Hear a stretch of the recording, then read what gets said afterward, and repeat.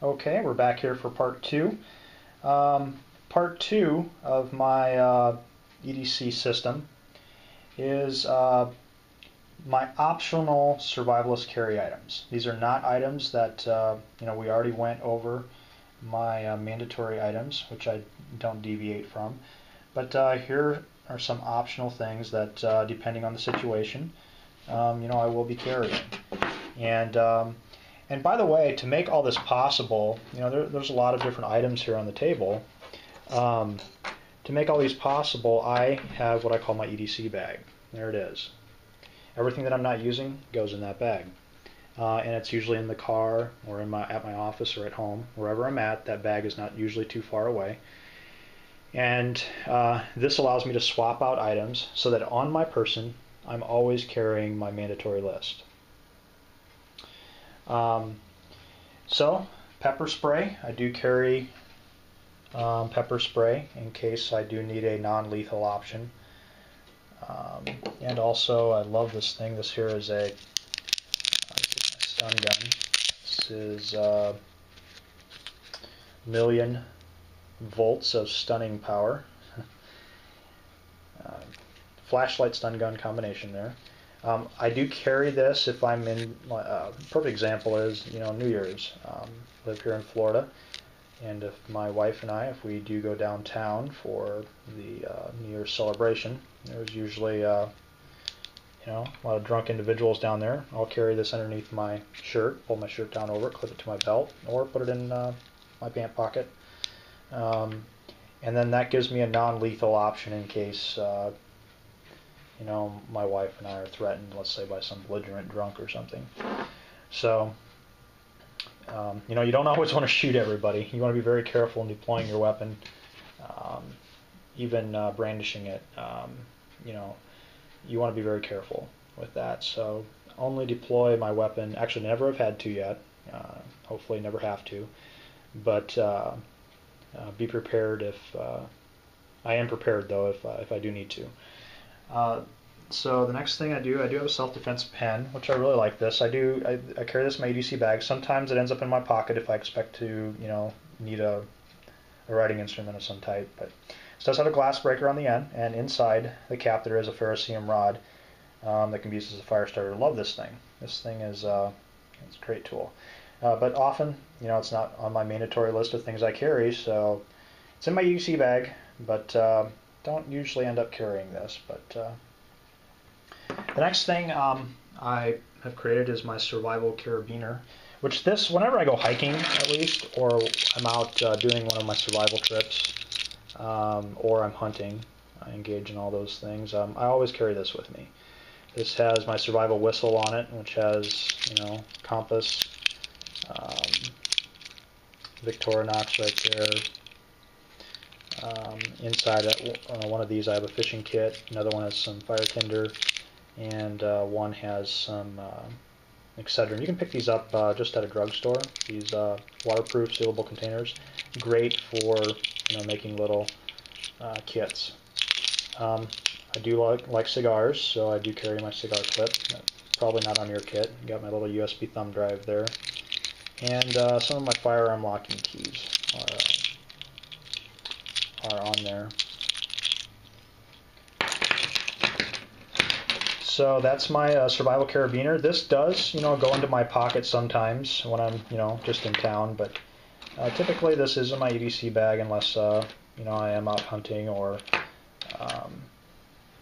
I am on a survival overnight trip, where I'm out for a couple days or so, hiking or whatever. This does come with me, scouting for hunting and so forth.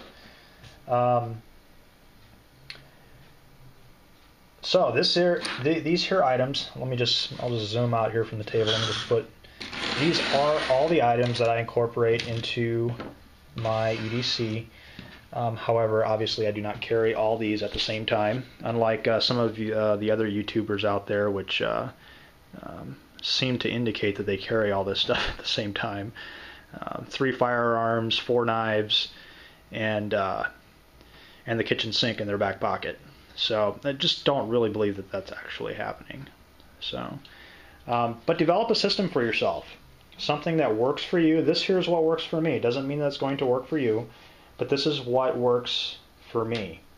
And but you know, I have, you know, required that I do carry these items, and I always will have these on me. You know, if you see me dressed up, wearing dress slacks and a tucked in shirt and wearing a tie, and if you think you can mug me at that point, I will have a firearm, and I will have a self-defense or a knife that can be deployed in self-defense situation also on me. So don't think that my guard is down at any point.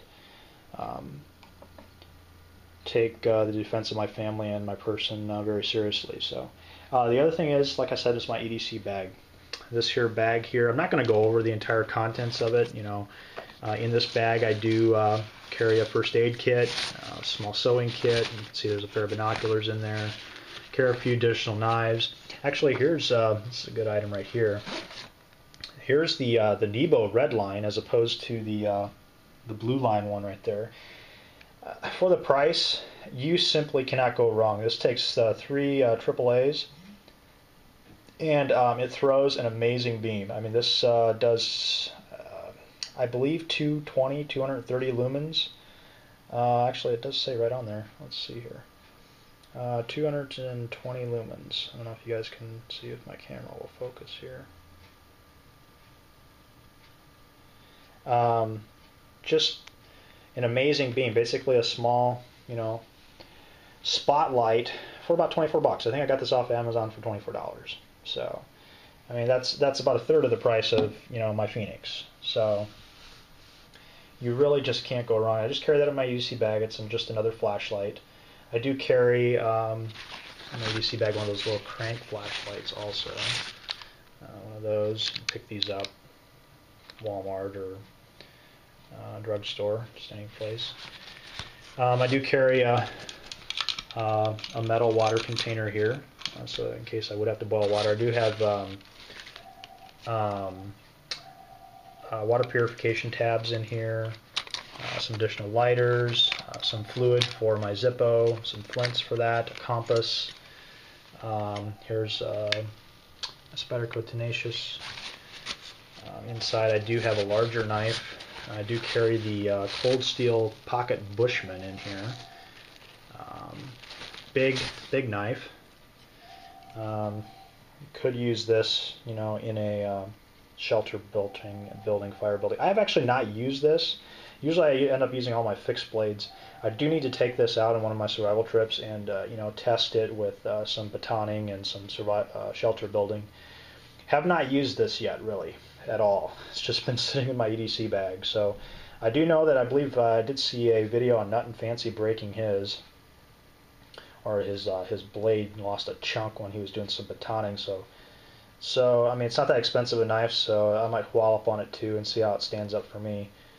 But it appears to be a pretty tough, you know, solid knife, but it's pretty hard to deploy actually with your thumb. There we go. Big knife though, folds up, nice and compact. It's got the ram lock, I believe is what they call it. We'll see. Well, I'll give this a test yet and see how it holds up. So this EDC bag is never too far from me. This carries all my alternative EDC items. If I'm not carrying the DB380, it's in the concealed carry slot on the back of the bag right here. There's a place for to holster either my Glock or my DB380, depending on which one I'm carrying. Have some spare ammunition and things in there. It's just it's a system that works for me, I guess. I don't know. You may have different mileage. Once again, this is not how everybody should be doing it. This is how I do it.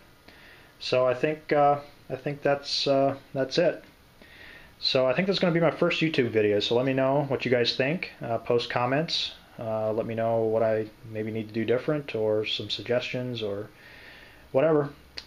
Okay, we'll talk to you guys later. Remember to practice the Second Amendment and to be safe out there, guys. Talk to you later.